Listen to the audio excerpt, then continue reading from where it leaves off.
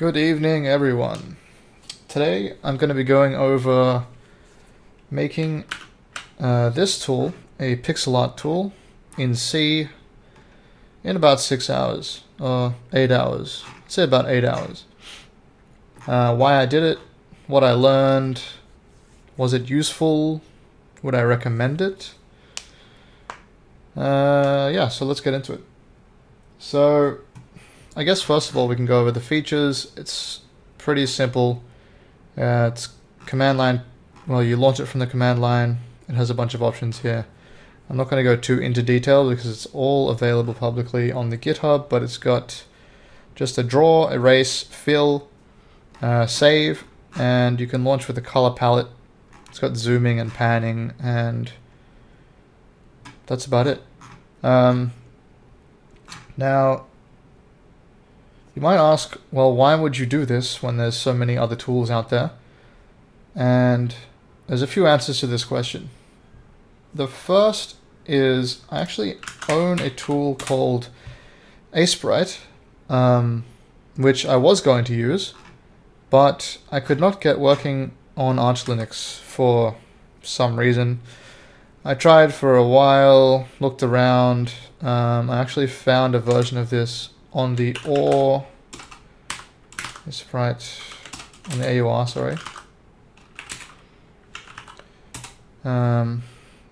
Which is here, and there's this one, which is an old version before it went pay to play. It's not a play, but before it went commercial. It was open source at some point, but I believe the author realized that it was really hard to make money selling an open source product and made it closed source.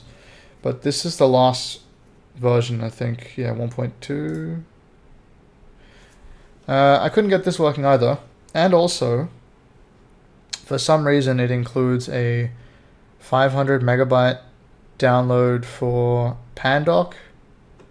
I think it converts the README into HTML or converts it into a PDF or something like that, which is kind of annoying. Anyway, so I couldn't get this working. There's a bunch of people talking about how to get it working in the comments, but for me, none of this stuff worked. And then I thought, okay, well, I've heard about this other thing called, what is it called? Skia? Is it Skia?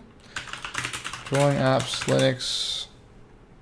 Krita, sorry, Krita. You know, I thought, okay, Krita looks pretty good, but I think it's more of like a Photoshop thing for doing like more detailed, I guess, non-pixel art. And maybe it's more general purpose.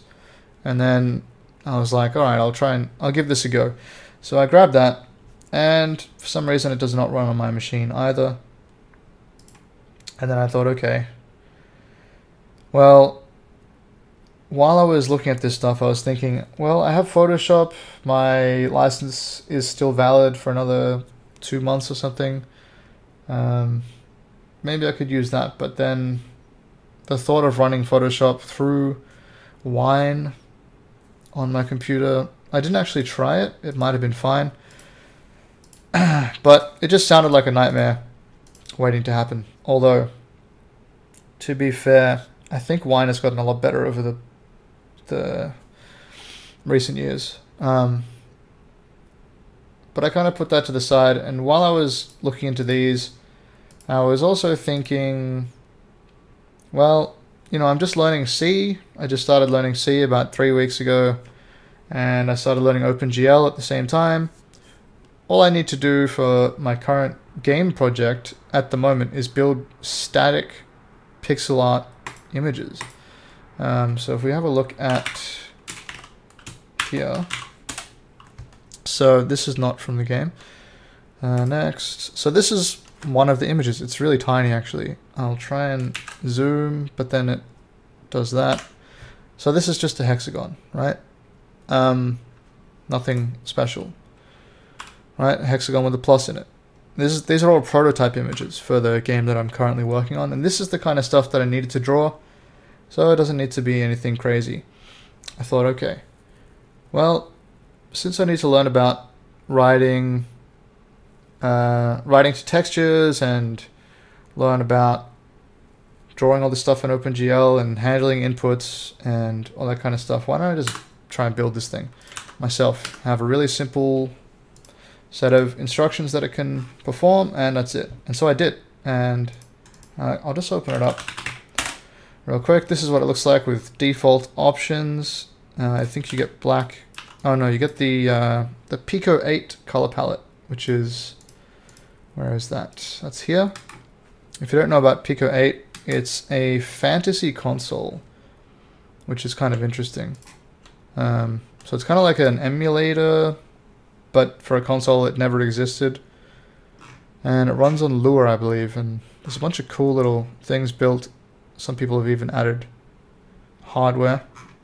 It's really cool. I haven't developed for it. I don't really like Lua. That's one of the reasons. But some people are doing cool things with this. So I thought, okay, I'll grab a color palette. I went on Low Spec, which is a really good website for getting color palettes and a lot of things to do with pixel art, actually, tutorials, etc. And you can browse the palettes here. It's really slow for some reason right now. And anyway, so I chose the Pico 8 color palette because it's just a nice standard color palette. And then, well, as per the documentation, pressing 1 to 8, you can draw these different colors. I can erase them with pressing E. And then if I want to choose the next 8 colors, I press Shift 1, Shift 2, Shift 3, Shift 4, etc. If I want to do a fill, I press F, and then the color, or if I had the color selected, like let's say Shift 6, then F. Right, great. Now Shift 4, Shift, yeah, etc., etc. So it's pretty simple stuff, but you can also erase with fill, so that's cool. Yeah, you can drag it around by holding space and just moving the cursor, and zoom in and out. You can zoom up to, I think it's 32 times, something like that. So the pixels get pretty large. And if you want the window to be bigger, or the canvas to be a different size, well, that's where the command line options come in. So let's just say this screen's pretty big, so I don't know, 1280 by 800. That is not a correct resolution. Well, it's not a 16 by 9 resolution, but anyway. So that'll not work, apparently. Oh, sorry, that's the canvas dimensions. So -W for the window dimensions, right? And then if you want the canvas to be larger, you can do something like 64 by 64. It doesn't have to be a square. One thing about this app is unlike better drawing apps, the line does not connect automatically when you draw. If you draw too quickly, it'll skip pixels. So for me, it's not really a problem because I'm not doing anything large. But maybe later I'll implement a correct, like a line guessing kind of algorithm. All right.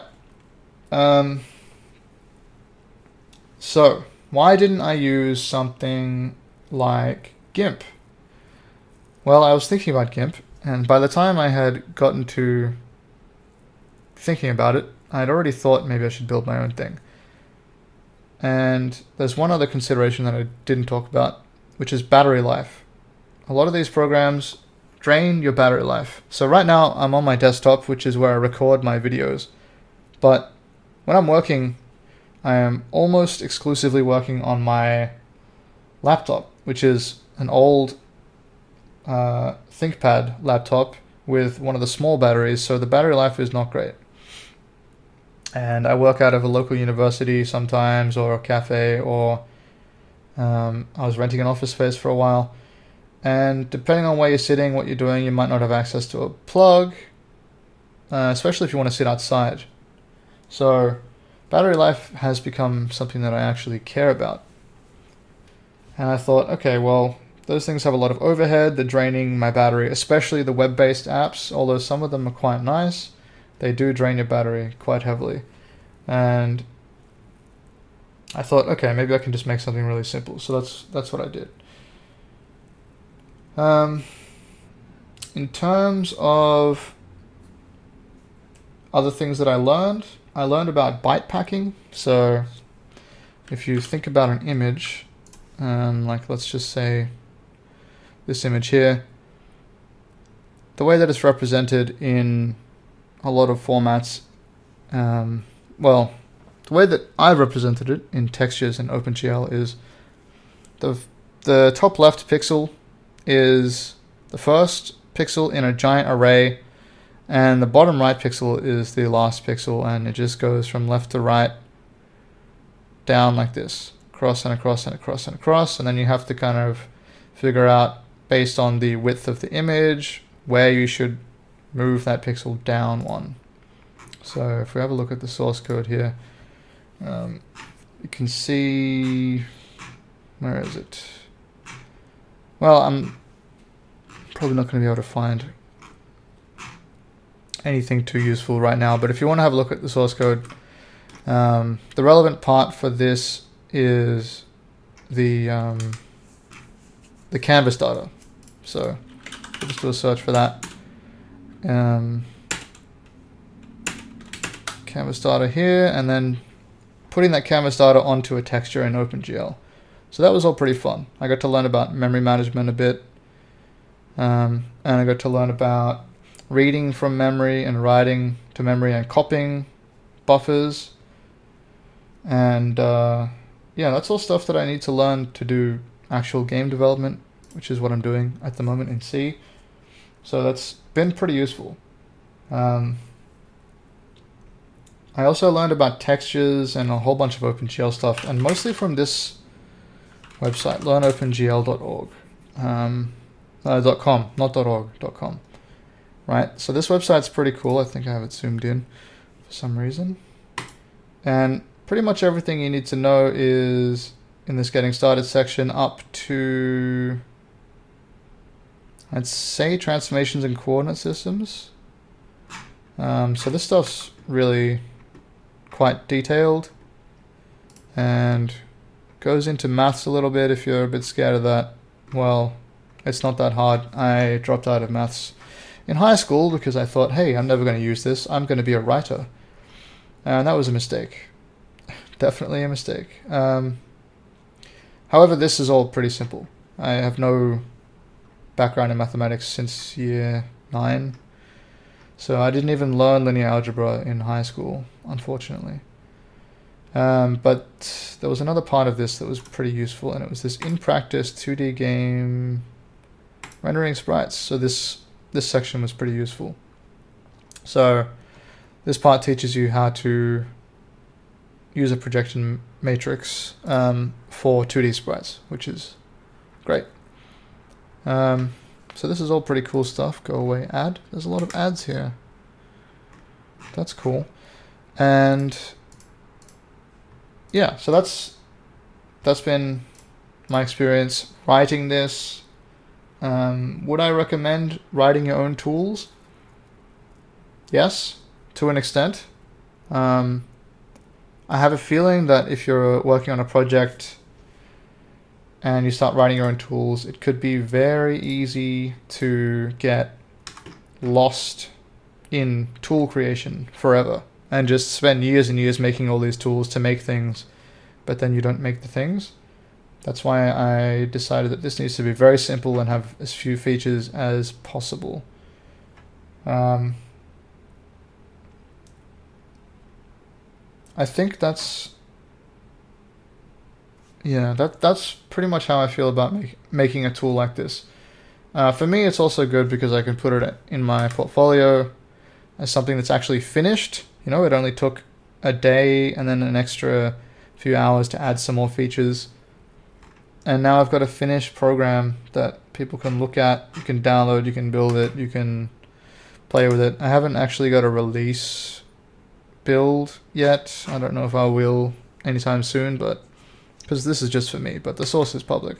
if you really want to build it, you know, the requirement is you need GLF W3, and then I think you also need the GLAD, which is an OpenGL loader, and that's, you know, it's not too hard to sort out. Now there are two libraries here that I'm using, which are public domain. I believe they're public domain. They're by someone named Sean Barrett, who is very well known in the C++ community, and he has a GitHub page, STB, where he has a whole bunch of these headers, which are libraries to do a bunch of different stuff. So I've got the image loader and the image writer. But yeah, you can see he has done all this crazy stuff here, which I believe is used in a lot of projects. Like, a lot of people have recommended using this when I've been, you know, browsing around on the web looking at stuff. So definitely check this out if you're looking into doing some stuff in C or implementing some things. Maybe you don't want to implement these things, you know, maybe you don't want to build your own image loader. Maybe you do. I'm actually considering it as a little side project using Farbfeld, which is this. It's an image format. It has RGBA, which is exactly what I need, and it's made by Sockless, who I am a fan of for sure. So I was considering that, but yeah, I guess, you know, if you want to build your own tools, make sure you don't get stuck in tooling hell, you know. If you're on a deadline working for a company and you start building your own tools, that's a totally different story. I work for myself. I said I could spare, you know, a day, 2 days, whatever it took, and that was totally fine. But if you're spending like months building complex tools and then you're not using them, or you're just way over engineering them, then that's probably not a good idea. I think that's all I really wanted to go over in this video. So yeah, I hope you enjoyed it. Maybe you can critique my C codes. I am a beginner, so maybe, you know, I'm doing some horrible things here. I just don't realize. So let me know down in the comments, or send me a message or something, or post it on GitHub. Oh wow, that's way too big.